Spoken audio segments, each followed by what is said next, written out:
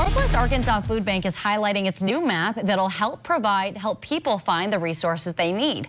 The new map listed on the food bank's website gives people a full list of resources in our area. It includes food pantries, warm meals, and other financial services. Brianna Roden is with the food bank and says partners keep the information up to date and tell the users what resources and languages are offered.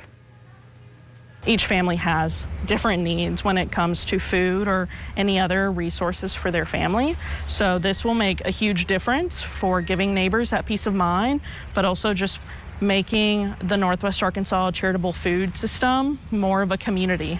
Roden says if you're interested in getting your program listed on the map, you can reach out to the Northwest Arkansas Food Bank to do so.